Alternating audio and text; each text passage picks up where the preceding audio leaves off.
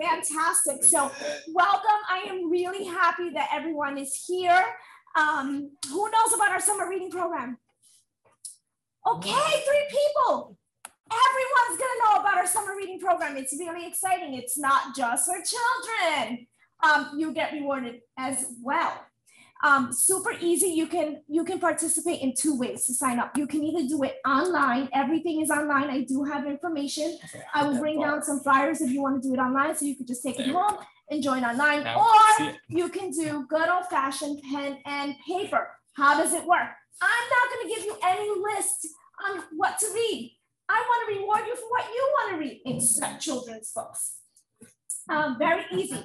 You read a book, I give you a raffle ticket. I give you up to 3 a week. If you want to read 6 books, that's great, but I'm still only giving you 3 raffles per week. Today, woohoo, you get a raffle for being here. What? But you can't claim it if you're not signed up. So you get up to 4 raffles a week, and you have fantastic prizes upstairs. You can enter your raffle for a few different things. We have a wine basket. We have a Annie's lunch gift card. We have a Cactus Jack's gift basket and dinner gift card. We have a self-care kit and an outdoor dining kit, and the grand prize is $100 to the local. Yes, I think that's fantastic. Already, so why not get rewarded for coming to programs? And that counts if you do it virtually as well. So if you are listening and if you are participating here and need your code, it is B-E-E-Z like zebra, B. So if you're participating online, it's going to ask you, what is the secret password? Now you have it. As I said, I will run upstairs. I will get you all the information you know. And without further ado, welcome to the birds and the bees and how to support them in your garden. This is Henry Homeyer. Thank you so much for joining us today. We're very happy to have him. He is a longtime gardener, an organic gardener, which is actually quite lovely, not harming our world. I love it. And an author of 4 gardening books. And I read somewhere that you've been on the radio as well, correct? Which is quite the accolade over there. So I know you're going to come here to listen to me, so I will let the experts speak. Thank you so much. Well, thank you very much, Maria, for inviting me here. And thanks to the Gilford Library.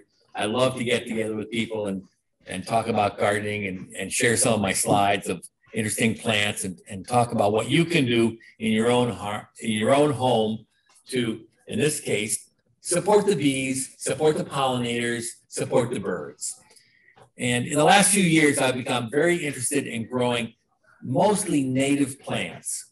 That is, plants that grow naturally here that are not from China or Japan or from Europe. And there's a reason for that. One of the things is that I read a book by Doug Tallamy. He's a PhD entomologist, a bug guy. And he explains in the book that to get a clutch of chickadees from hatching to fledging, which is 16 days, the mother and father chickadee needs between 6,000 and 9,000 caterpillars to feed those babies. It's just an incomprehensible number of caterpillars. And those caterpillars mainly feed on our native trees, oaks, cherries, poplars, even elm trees. And of course, you know, the great majestic elms of New England Main Street are long gone, but you'll see that the elm trees are still growing out there. They only live to be about 30 years, and then they die of the Dutch elm disease.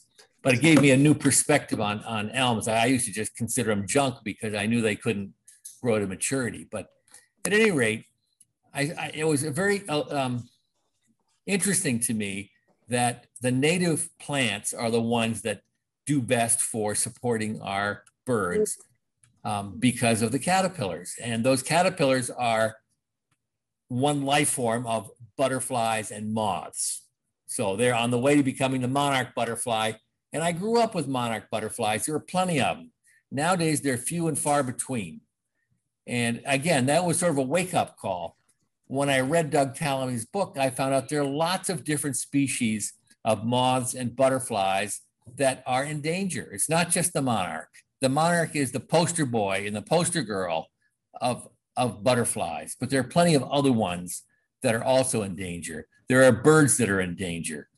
And if each one of us grows things in our yard, we can help support our monarch butterflies, those other unnamed butterflies that we don't know their names, and plenty of our birds. So let's look at some of those plants.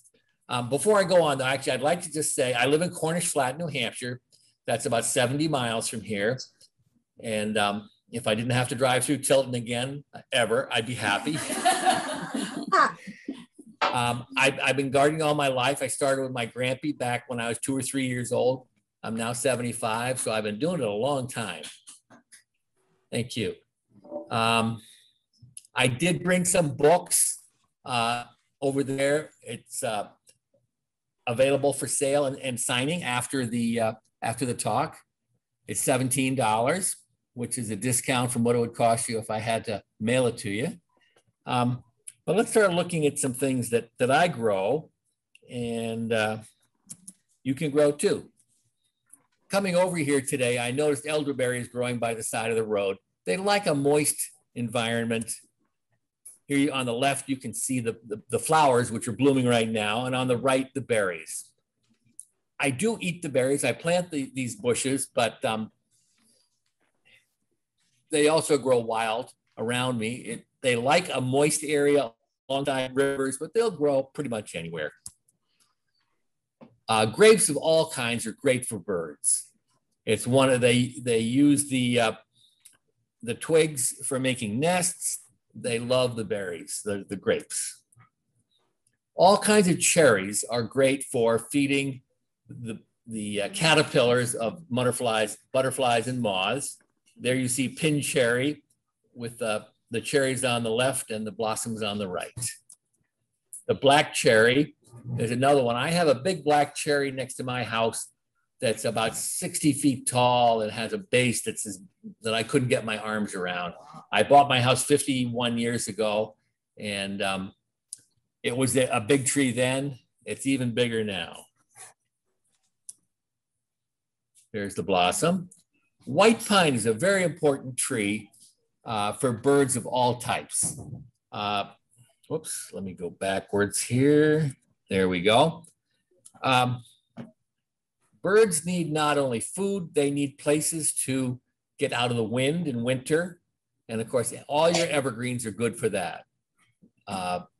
Birds need protection from cats, and a big tall tree is a good place to hang out. So the pine is a tree that you probably know, and a good one for the landscape. The Canadian hemlock, likewise, it produces little tiny pine cones that birds will feed on. It's a great place to stay out of the wind in wintertime. Brambles of all sorts, even the wild ones that don't produce berries that you want to make into a pie, are important to birds. Here's one of my favorites, winterberry. This one grows in wet places. How many of you have seen these berries? Yes, they stand out in winter, and oftentimes you'll see them for sale at a florist shop or a grocery store. Yeah, they need both male and female plants. You can't buy one winterberry and expect to get berries. Usually when you go to a garden center or a nursery, they'll have lots of different cultivars or types of the females and then just one male. And if, for example, last fall, I planted some near my stream, they like it wet, and I planted 4 females and 1 male. He's gonna have a good time. Poison ivy is actually very good for birds, though I don't recommend planting it.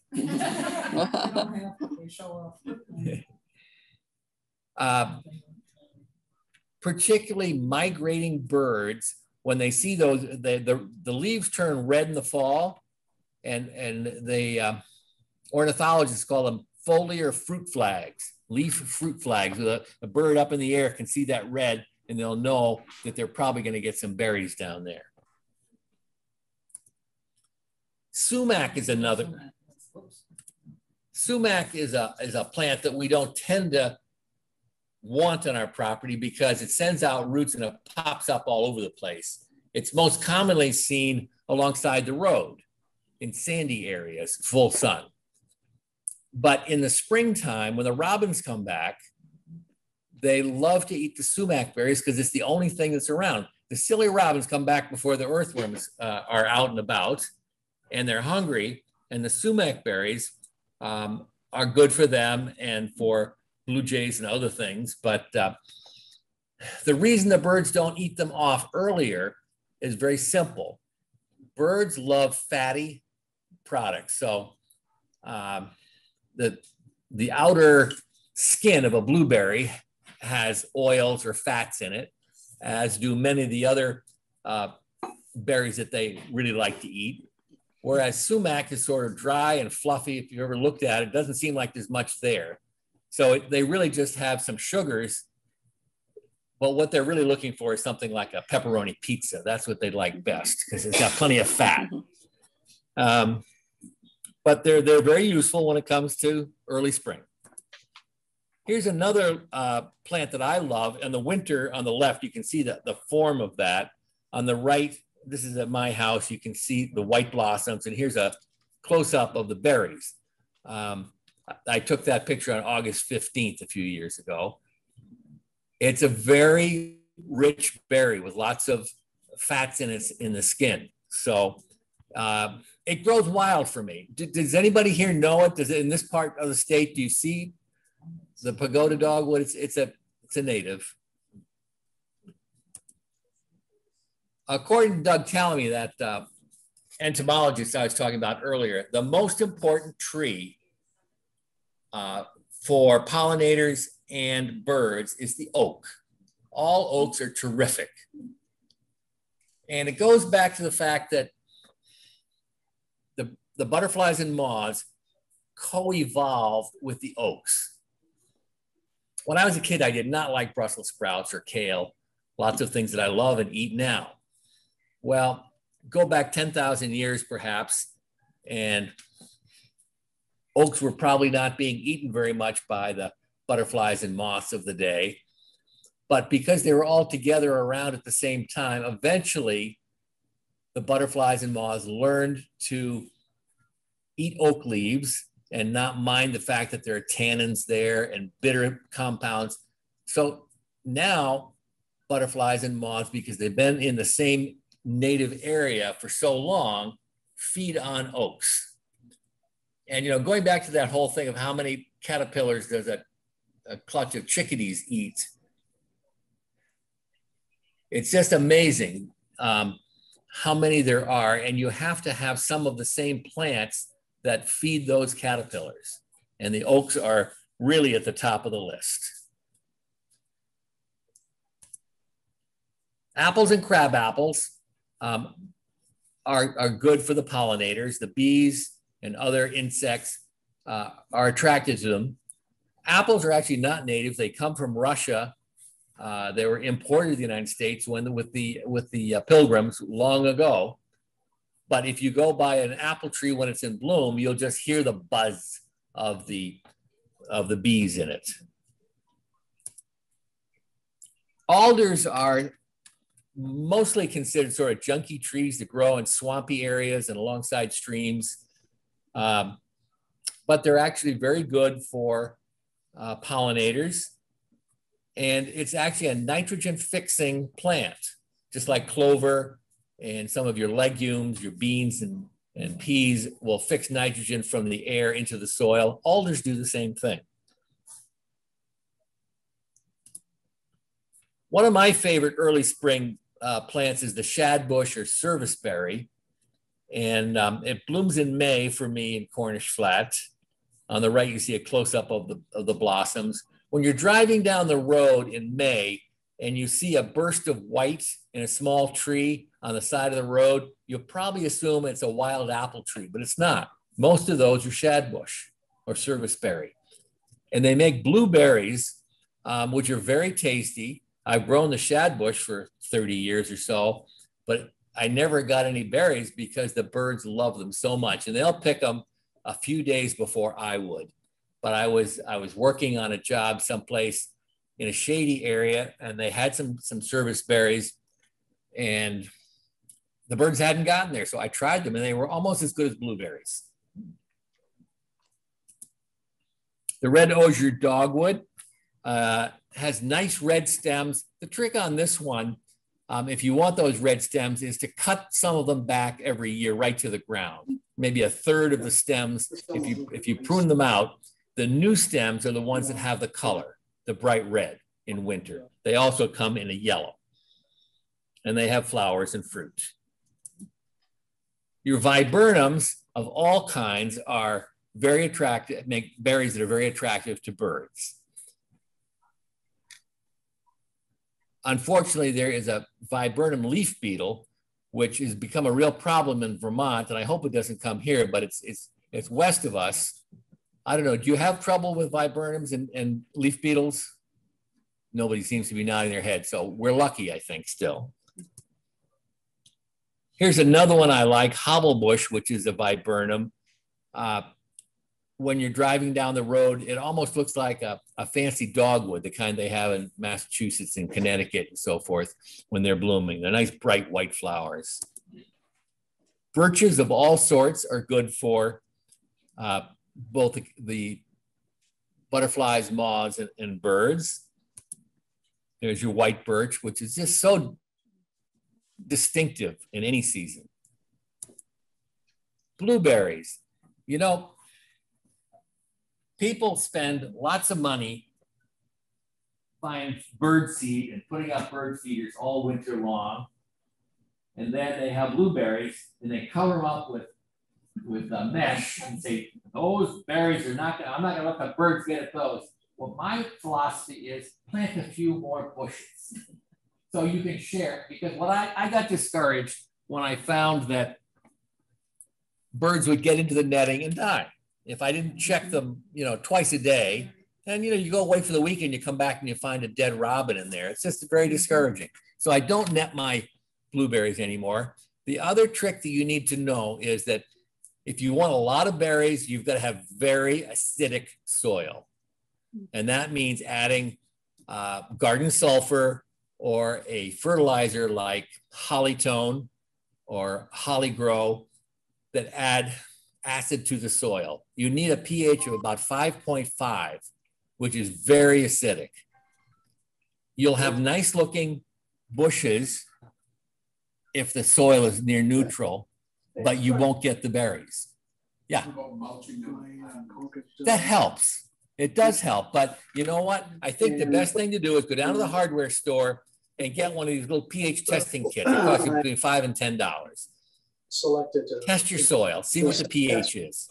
And if it's 6 or above, get a 3-pound bag of sulfur, sprinkle the sulfur around each bush, maybe. Well, you can read the directions, but my guess is probably a cup of agricultural sulfur sprinkled around a bush would bring the pH down. It takes time because agricultural sulfur does not dissolve in water the way sugar or salt does. It'll sit there on the surface as little yellow bits of sulfur for quite a while. So get some of that or an acidic fertilizer that they make for hollies and rhododendrons and so forth, and put some around, and you'll be amazed at how many more blueberries you get. When is the time to do that? Do it now. Do it now? Okay. Yeah. You don't want to add fertilizer in the fall because that'll say if you put it down in September, it would encourage new growth, and that new growth is going to could be damaged by a cold winter. So June is a good month. July is fine. I wouldn't do it after August if you're adding a fertilizer. If you're putting down sulfur, you can do it anytime. Oh, okay. All right. I'll write it down. Good question. Pruning is important. Let me see if I have a picture in this slideshow. I know I do somewhere. No, I don't. the fruit buds right now are round and about the size of a small green pea, okay? GGRRT. Leaf buds, actually in the winter time is when you're looking at the leaf buds. They're small, they're smaller and pointy. You want to prune in the winter generally when there are no leaves on. But you look, if you see lots of little pointy bulb buds, those are all going to just make leaves. The round fat ones mean that they're going to flower, and they'll have a number of flowers and leaves on one bud. So look at your bush carefully.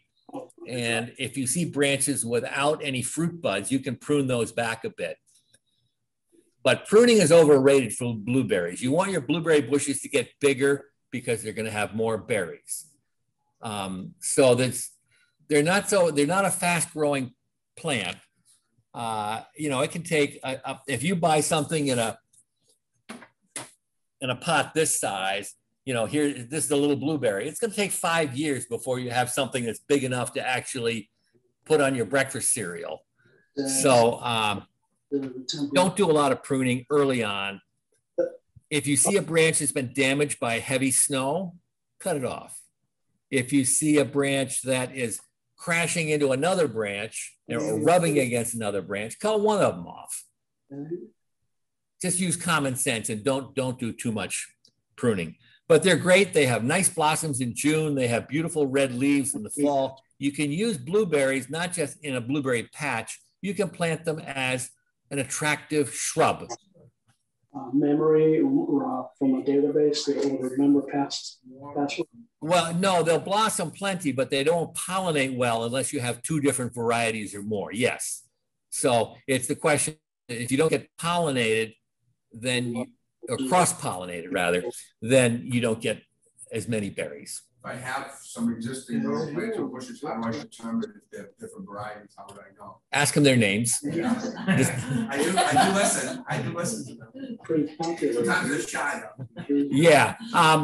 Again, if you get the soil pH right and you're not getting enough berries, then get another variety or 2. When you buy them, it'll have a tag that'll say Blue Boy or the name of it. If you leave that tag there, that'll help you later on. Thank you. Okay, let's look at some flowers that provide bird food. Sunflowers are wonderful. They're easy to grow. Chipmunks love them. Chipmunks are a problem. This year in particular, the chipmunks are just everywhere. Are you having that down here? We feed them though, so that's all right. They're okay. Well, not if they're eating my sunflower seedlings. You know, I want to wait until I've got a big sunflower plant. Then that's for the birds. We put out a tray of sunflower seeds. They put 500 in their mouth and they run out. You know, I'll tell you a funny story about gray squirrels. Usually I just have 1 gray squirrel or 2 during the winter that come to my bird feeder. But last year I had 7. And they were bothering the birds and keeping the birds out of the bird feeder. So I finally said to them, guys, look, you get out my have a heart trap. I'm going to catch you and send you away unless you behave. I said, I'm going to hang 1 feeder down below the house, away from my house where all the birds feed. And that's going to be for you guys, you squirrels.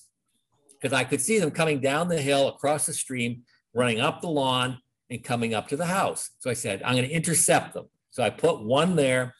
And I also had collected a 5-gallon pail of acorns in the fall, because there was a fellow who rehabilitates bears and baby bears up in Lyme, New Hampshire. And I had collected a whole pickup truck full of acorns from friends, neighbors, and whatnot. I had a thing in town to everybody bring your acorns and I'll bring them to the bear guy.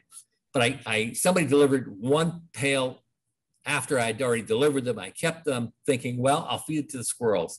So I put every 2 days, I put a little serving of acorns down there, and I have 1 feeder, and those 7 squirrels fed there all winter. And I didn't know if they'd be a problem when I stopped feeding them, if they'd be eating my plants. They all disappeared. I haven't seen them since. It was like, oh, okay, he was good to us. Now we're going to go lead our lives. So they will next fall, and that's okay. I'll get some acorns for them, and it was kind of fun. I enjoyed watching the squirrels. They squabble a lot.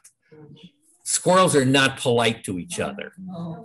Sometimes it looks like that. Yeah. So black-eyed Susans you probably grow in your garden. They're all kinds. That one on the left is one I really like. It's called Prairie Sun. And it has a green eye instead of a brown eye like the ones you see on the right. Prairie Sun, it's in principle, it's a perennial, but I find it mostly dies in the winter, but I don't care. I buy it again and again because it starts blooming midsummer and it blooms right through October. It's a fabulous Prairie Sun. Purple coneflower, that's another great one for all kinds of insects. And in the winter, if you don't cut them back, the finches will come and eat the seeds. I find that I have the best luck with the purple ones. They've come out with orange and yellow and white purple coneflowers, echinacea. But I don't find they're as hardy. I think you're maybe a little warmer here, closer to the seacoast than I am. I'm a zone 4. What are you here? Are you a 4? Okay. Then it's probably the same thing. I like the old-fashioned purple coneflower, and they seem to do well for me. Bee balm. There's a bumblebee in that picture.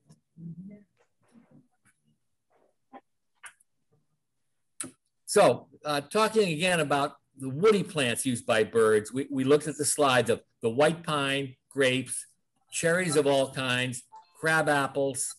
And if you want a cardinal or a Baltimore oriole to nest, and even hummingbirds will nest in crab apples, and then brambles of all sorts. Okay, here's some great flowers that attract and feed butterflies and native pollinators. This is Angelica. It's a biennial, which means that in the first year, it just has leaves. In the second year, it blooms, then it doesn't come back after that. That flower you see is about as big as this, and it's a late summer thing. And I'll sometimes, you see there are two bumblebees on that one. I've gotten 3 or 4, but never when my camera was ready. You took that picture there? Oh yeah, I've taken all these pictures. Right? Yeah, and they're so far everything's been in my garden. So New England asters are wonderful for producing food for butterflies. Now think about the monarchs. They're going to fly to Mexico in the fall, a lot of them. You know that if you're going on a long bike race or something, people say, well, have a big meal of carbohydrates the night before. We've got to feed those monarchs lots of calories if they're going to fly all the way to Mexico. So they need nectar, they need pollen. We know that the monarch needs milkweed in order to have their babies, their caterpillars and their young feed on the leaves, but they also need food for the adults before they do the big flight. So here's some milkweeds. The wild milkweed is pretty aggressive in the garden. And most of us don't really want milkweeds taking over our flower beds, right? And they'll do that because their roots go. Can you transplant that? Because that's what's happening in mine. And I want to put the milkweed, butterflies, but they're taller than my. Right. Okay. So I'm going to talk about that because they don't transplant well. You dig them up, the smaller they are, the better. So recognize the leaf and do it when it first comes up and use a shovel to loosen up the soil around it before you lift it up. They will wilt and act unhappy, but they will probably survive. But there are other milkweeds that are much more well-behaved. Can you go up the seeds? You can. Plant them that way. You can, yeah. I actually created a flower bed just for 2 flower beds just for milkweeds. I've got 2 to 3 acres, so I can have. That's what you told me. Yeah, that's great. Restricted to just that box or that garden bed that you have. Well, I tend to keep them there, and if I tend to pull them out of my regular flower beds where I've got peonies and catmint and other things, because they can be pushy. But this one's a nice one. This orange one, Asclepias tuberosa, or butterfly milkweed, is readily available at garden centers. But this one, the swamp milkweed, which I also buy at my garden center, is less commonly sold, but is a fabulous plant. They have this pink color and a white color. Looking right at you.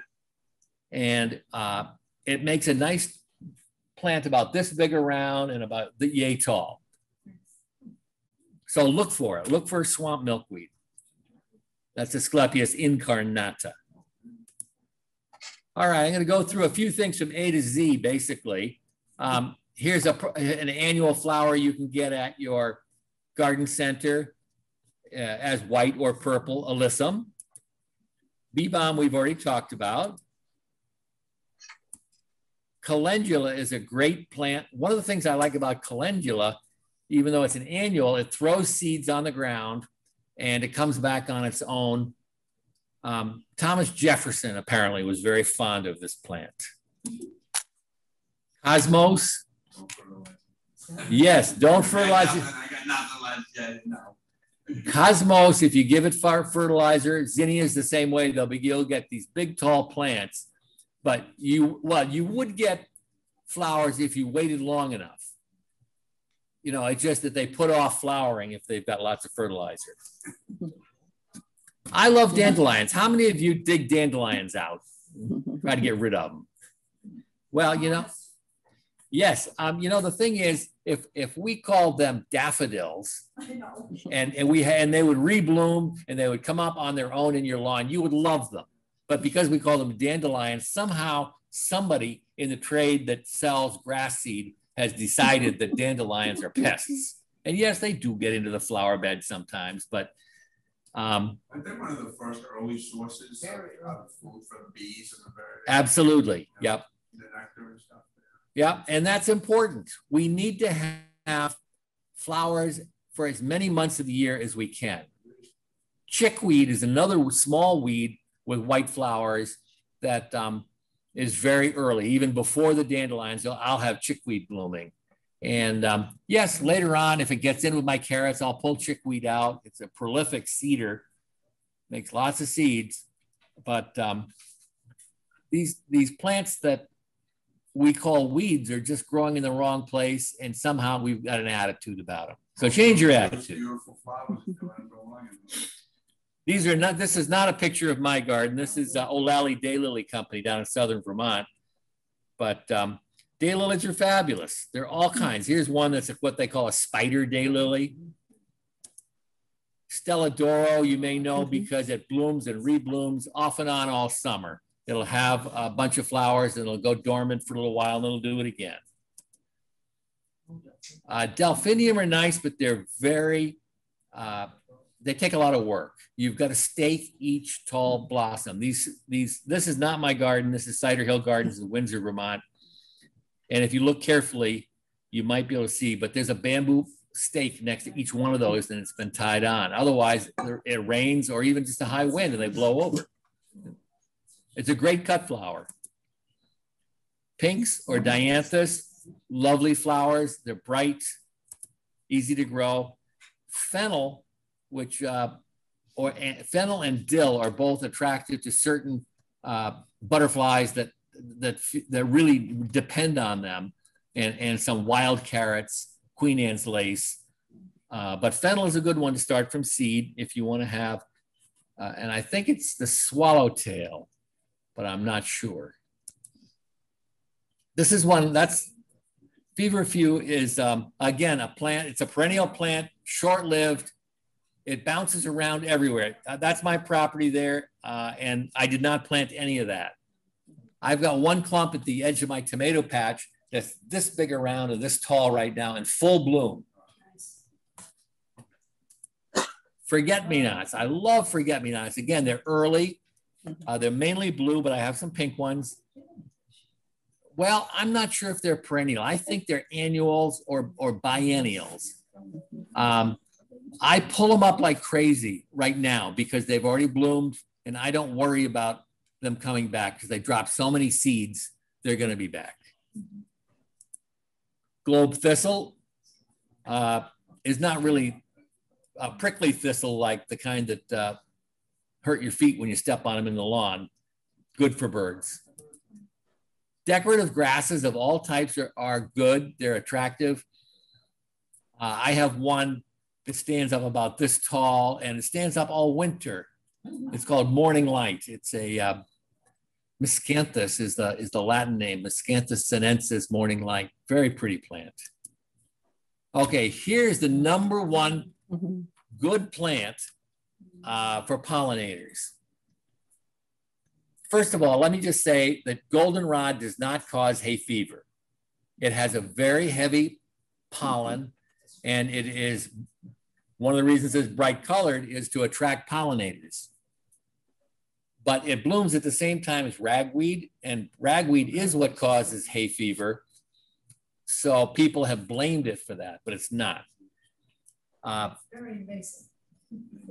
There are 28 different kinds of goldenrods growing in New Hampshire. I think it's on its property. Well, that's good. That's good for pollinators. But I have, for example, I have a short one this tall that grows in dry shade. And it's very, you know, it stays in a nice little clump. I wish it would spread a little bit. I bought it. Yes, I buy goldenrods. This one that I mentioned here, Fireworks, if you ever see it, it gets to be about, oh, this big. I've got a clump of it right now that's this big. It took me 5 years to get it to be that big. But it goes out like fireworks. And it's just, when it's in full bloom, people just like, wow, what is that? And I'll say, it's goldenrod. And they'll say, oh, no, you're growing goldenrod? No. But it really is a terrific plant. So again, it's about attitude change. Sneezeweed, it blooms in the fall. It likes a moist place, doesn't like real dry places, but it does not make you sneeze. Back in the 1700s, people used to take the flowers, grind them up and use them for snuff. Back in the day when they put things up their nose to make them sneeze. But you can see it comes in different colors and it's a terrific plant. Hollyhocks are wonderful. They come in all different kinds of colors. Some are biennials, which means that they bloom the second year and then die. Most of mine are perennial hollyhocks with short lives, but those red ones on the right are some that I'd had a clump for 10 years and they had the same root systems setting them up. In general with biennials, and that includes foxgloves, hollyhocks, and some other plants, if you cut them back after they bloom, they're more likely to come back the next year. In other words, they don't put a lot of extra energy into making seeds, but they do come back from the roots. No guarantee. Don't sue me if yours don't, but try it. Lavender is beautiful, but I can't overwinter it. It takes fast drained soil, sandy soil, which I don't have, and it needs a fairly high pH, neutral or slightly above, which I could produce, but my soil is too rich really for lavender. It wants to be growing in the Mediterranean. Did anybody here have luck with lavender coming back year two? It's tough to grow, but I grow it as an annual sometimes because it's so pretty and it smells so good. Gay feather, oleatris. You see that picture on the right. On the left is a picture I took at one of my clients' houses where they had some bad weeds and they put down black plastic and bark mulch, no soil. And this oleatris started growing there on its own. So you see that it doesn't really need very much for growing conditions, but it likes it hot and dry. Marigolds, you know, and again, it's something that the bees are gonna be attracted to. It's very fragrant. Nasturtiums, we all know and love. Okay, going through all this. Oregano has flowers after midsummer, and it becomes less tasty. It gets a little bitter for use in the kitchen, but insect pollinators love it.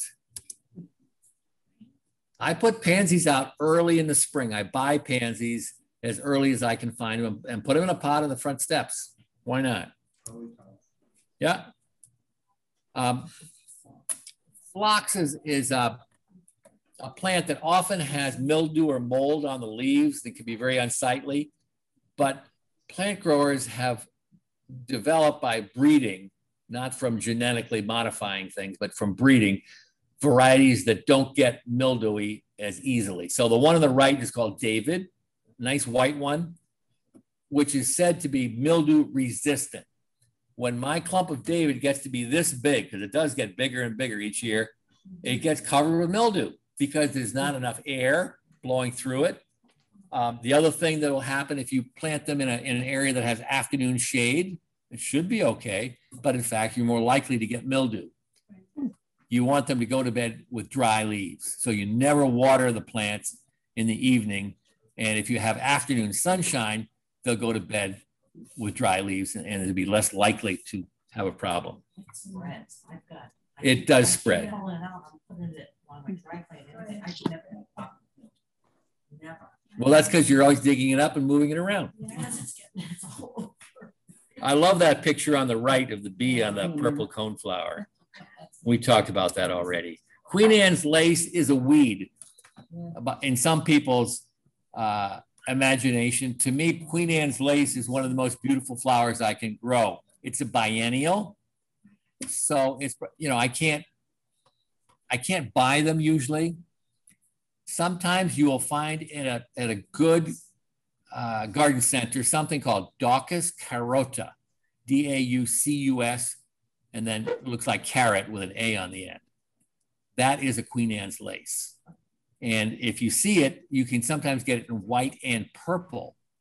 I've had purple Queen Anne's lace, but after it blooms, then that year, you know, it's supposed to self-sow. And if you put it in an edge of your property where it's not in a fancy flower bed and just let the seeds drop and don't pull them out the next year, you've got to recognize the very fine foliage and let them grow.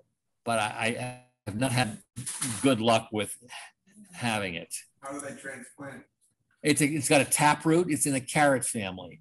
So you can transplant them, but it's difficult. Do it early in the season. Get to know what the leaves look like. And they look like carrot leaves, essentially. It's a wild carrot. It's not like the flower before it blooms. That one looks like a, Yeah. Yeah, Like a yeah. cage, yeah, like almost, yeah.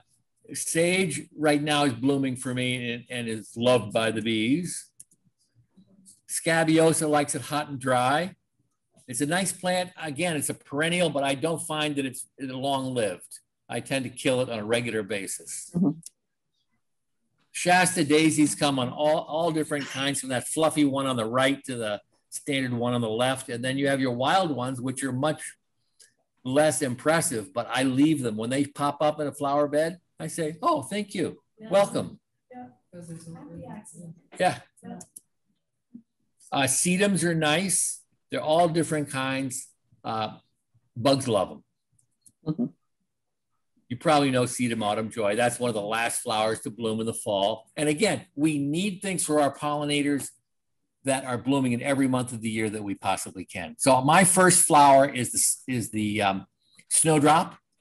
And I normally bring in on March 4th a few little cut snowdrops. They're not open yet, but I put them in a little tiny, I don't know, some of you are old enough to remember when you went to a restaurant and got coffee, they used to have a little glass jar with cream in it.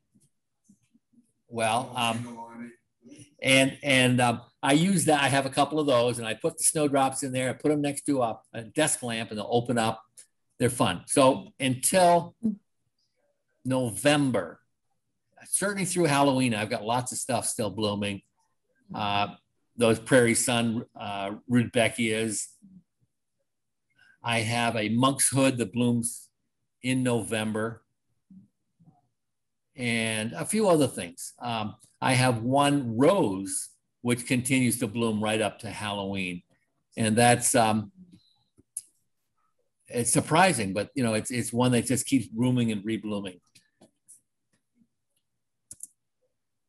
I love this Verbena bonariensis, or Brazilian verbena. It's about 3 to 4 feet tall. If you look at the picture on the left, you can see how much space there is between the leaves, which are very understated.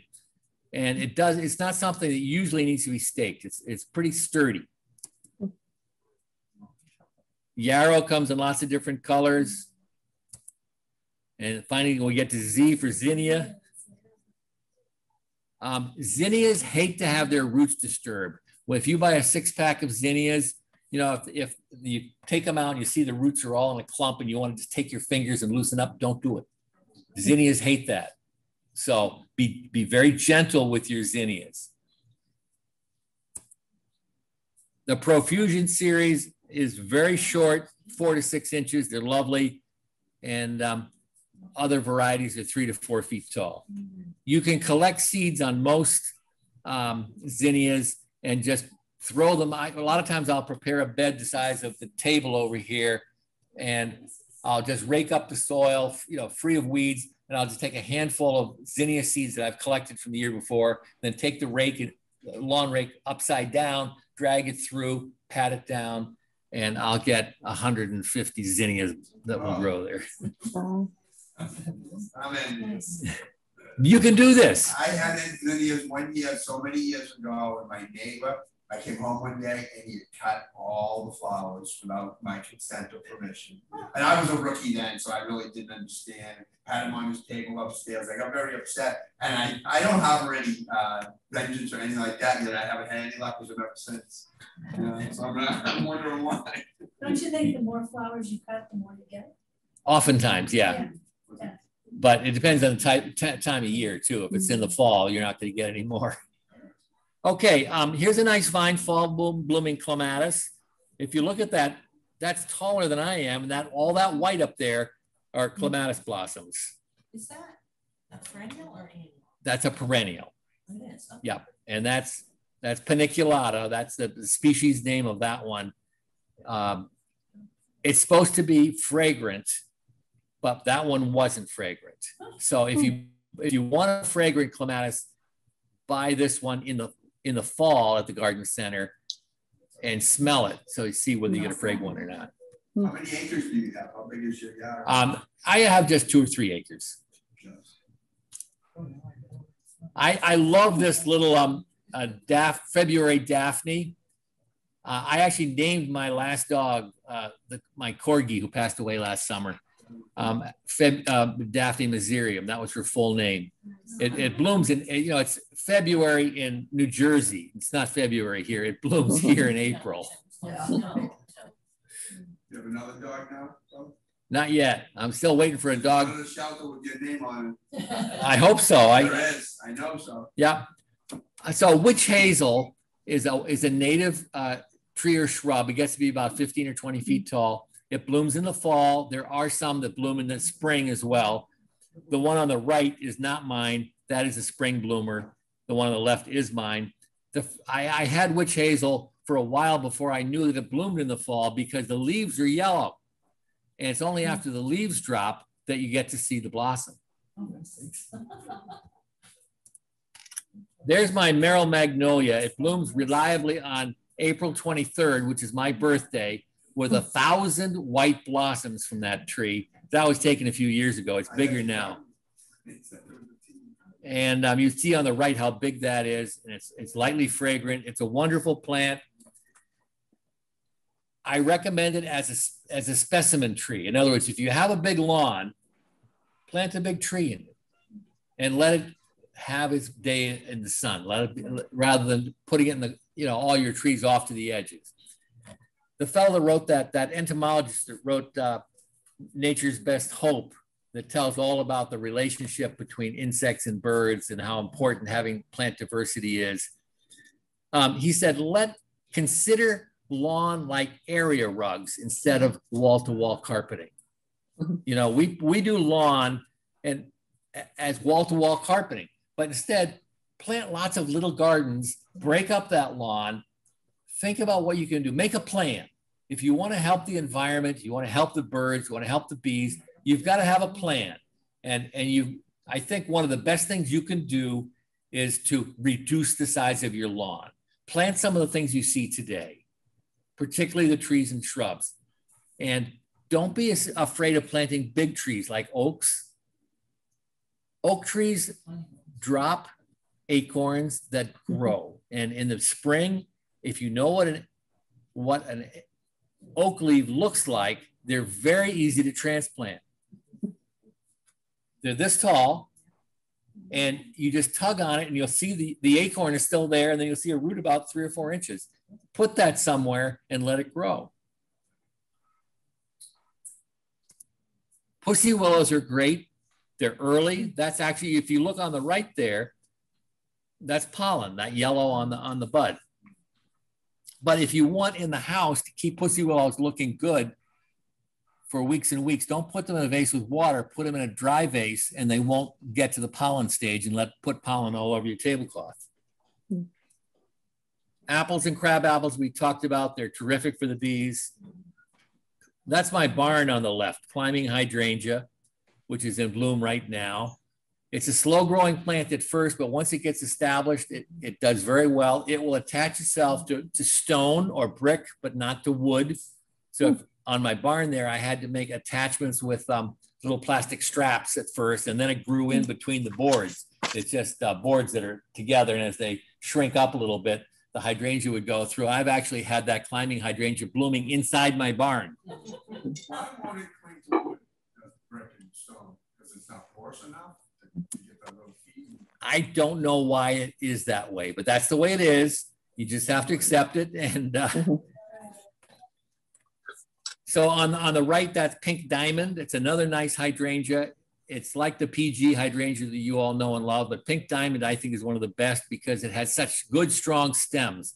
A lot of the other hydrangeas flop when they get these rainstorm and they have these big, heavy panicles. The blossoms are so big that they go and they'll even break. Annabelle is a low one that again has huge blossoms, but you can't keep them up. We talked about blueberries. Now, I have over here, somewhere over there, there's a paper. If you want to get my newspaper clippings every week, you just sign up with your email, and every Sunday you'll get my article along with 3 photos. And there's no charge for that. So let me answer your questions. What would you like to, and you've been asking questions as we went along, but what else would you like to ask me about? It doesn't have to be specifically bird or bee related, but anything gardening is my passion. Yes. Why did squirrels go into my new yellow magnolia and just eat like the inside but drop the flowers? They ate like the inside of where the flower was. They were looking for something good to eat, and I'm not sure. Yes, I think they were going for the seeds. Again, seeds are high in oil. Yeah. So, and every situation is different. But that yellow magnolia is a nice magnolia, and you really don't want the squirrels. I've had red squirrels this year going on my willow, my dragon-tail willow, and chewing the bark off. And then the yellow-bellied sapsucker comes along and starts working on it. They really beat up my poor willow. But, you know, it was frustrating. It is. You know, because I had just put it in. And when I saw the squirrel out on the railing, I said, let me run out, because 2 days prior, he had gotten a couple other blossoms. So I said, let me run out before he gets it. Yeah. So, well, I like repellents. And for deer, for example, I've always had dogs up until this last year. And so I haven't had, and there's plenty of browse where I live. But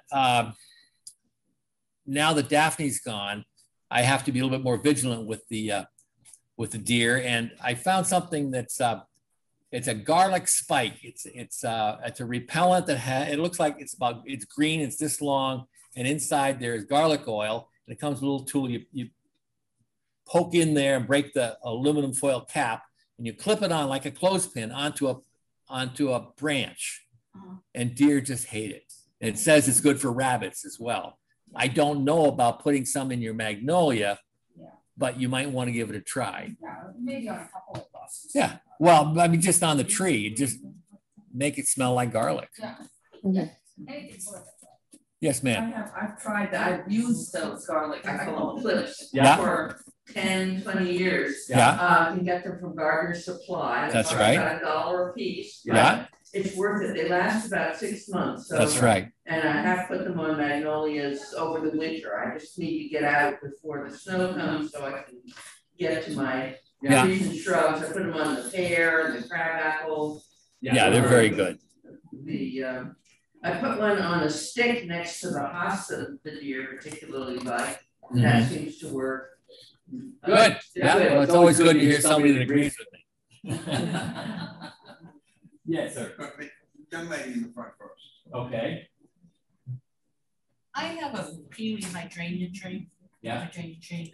And the squirrels kind of did the same thing. They ate right at the base, like the bark.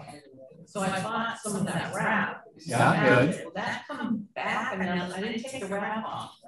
I would take the wrap off now for the summer. Because you can get insects under it and you can get fungus under it. So you don't want to have the wrap on all summer, but then wrap it again in the winter. Does bark go back? Not really. No. I'm gonna lose the tree. I mean, it's doing fine. If it's doing fine, it's probably going to be fine, but we don't really know. If the cambium which is the green layer underneath the bark, if that got removed all the way around, your tree is going to die because it can't feed the roots. I had an espaliered apple tree, one that has branches going this way on a wall, and if the base was this big around, and I've never had any problem, but this winter, some little rodents got there and they chewed all the bark off all the way around. However, the tree is doing great right now. It blossomed, it's got full of leaves, it's got new growth. So I think they just took the bark off and didn't get the cambium. I'm keeping my fingers crossed until next year. Yes, sir. May I share a little story? Sure. I'm a Franciscan and I volunteered about thousands of hours at shelters here in New Hampshire. And I learned that the animals are all one unit and they all work together and they all know each other. So when you see one animal, you see all the animals there, they're equal, the insects, the fish, even extinct ones. So I've learned in my own yard that if I don't welcome, embrace, and respect all the creatures, then I really welcome and embrace none of the creatures. So I had a dog at one point that had fleas and ticks. And if I say I love the dog and then I poison the fleas and the ticks, then I don't really love the dog. And it's a tough lesson. It was very difficult to absorb that and understand that. And, so we feed critters that a lot of people consider vermin or not welcome critters. And no wires that are getting chewed. We don't have squirrels in our belfries. We don't have moths eating our sweaters. We don't have ants eating our wood because they know that they're welcome and they're all embraced and they work together. We don't poison. We don't discourage here at the monastery. Just my wife and myself, we're thrown away. And it's a tough lesson for a lot of us. And I see people at stores buying poison for the squirrels, for the stuff, and they're just trying to ask you a question. And I just kind of share because I find it's more welcoming and it's more embracing and it's a better feeling than to try to discourage and control and push certain creatures away because they're harming other creatures when they're just trying to teach me what I just shared. That's my personal experience. And a lot of us don't like that story yet, I like the story, and we all have to figure out the balance. But, part of being an organic gardener is not putting sprays to kill the Japanese beetles and whatnot. I don't have trouble with Japanese beetles on my roses. I don't spray them either. So maybe I'm just, without having your particular philosophy, I've been living it.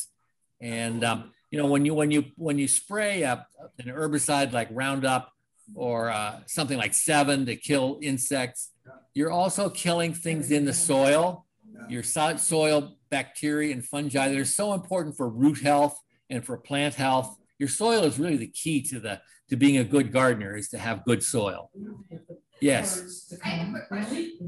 I inherited some peonies and I planted them about 4 years ago, like 3 or 4 bushes, and so they looked fabulous, right? But no blooms. And that's an easy fix. I planted them too deep, I think. Yes, you did. So I replanted them, but only this deep. That's still pretty deep.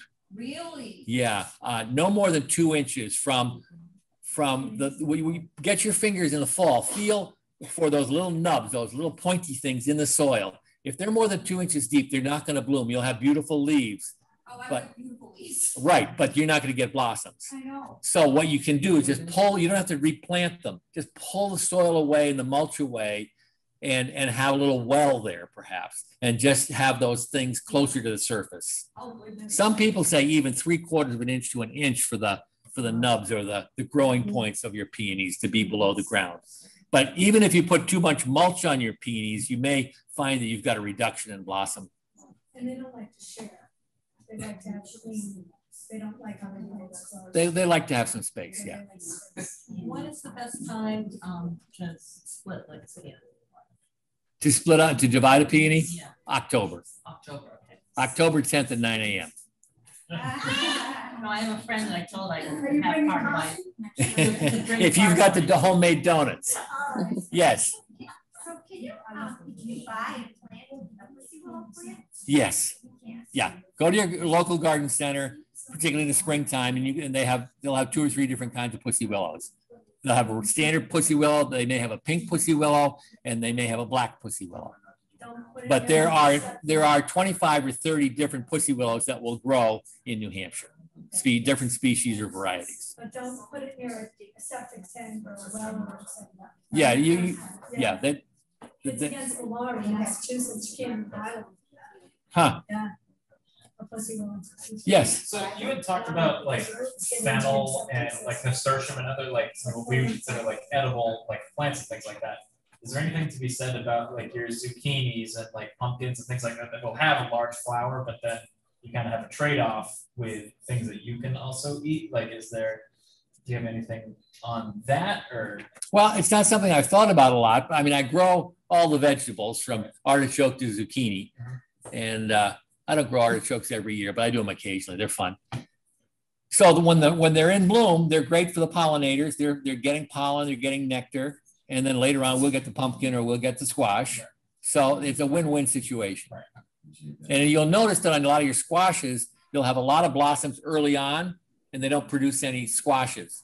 Those are the males. You have male and female flowers on squashes. The males come first, and later on, the females come and they get together. How do you fix they start to grow and they rot right there? The zucchinis, they grow and they grow, and then all of a sudden they're gone and they start to rot. How do I fix that? I don't know. Okay. So just again, a reminder, my book is for sale over here at $17. I'll be glad to sign your copy for you. And I've enjoyed talking to you and getting to know a little bit about your gardens. And thank you for showing up, and we'll see you again.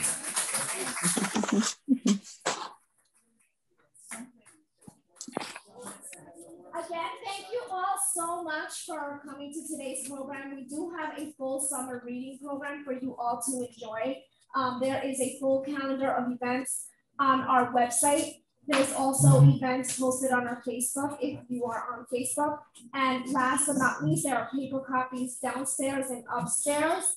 If you wanted to sign up for summer reading, we do have several options for you. We have the online version that you just take the paper home. I can also open a computer for you right in the children's room that we can 1, 2, 3 sign you up, or good old fashioned pen and paper. Super easy. You read a book, you write it down, you write the next book up to 3 on the page. And today's program, the secret code is bees. And that's it. You get your 4 raffles if you're including the program. You turn it in, we give you a new one. Voila. Okay. So thank you so much, and I hope you all have a great evening.